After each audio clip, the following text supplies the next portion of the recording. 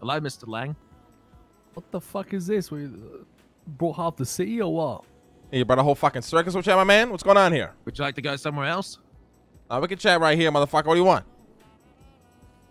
I am here to apologize to you, and I'd like to clear something up, all right?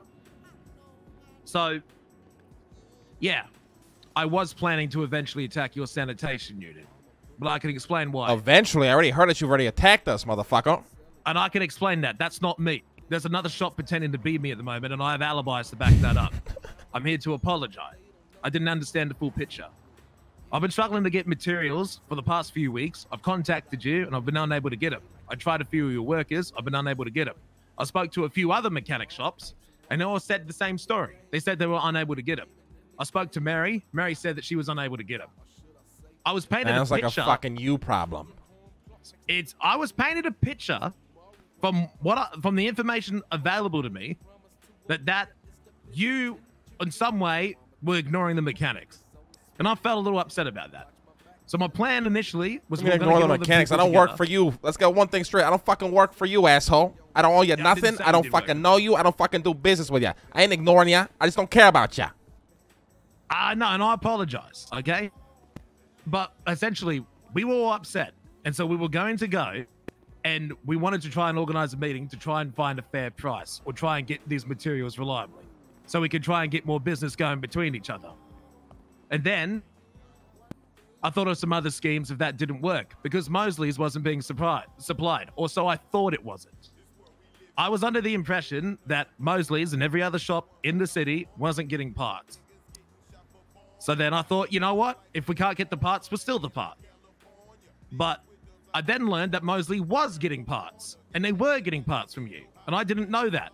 If I had known that, I wouldn't have undertaken the actions that I did. And I'm sorry for threatening you and your workers, and that was bad on me.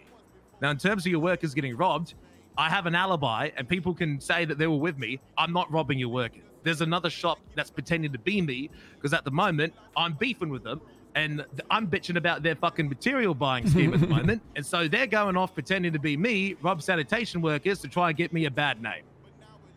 It's the shop down at LSIA, and I'm going down there to fucking deal with them myself because that has nothing to do with me. I swear I have not robbed any of your trucks, and I apologize for my behavior.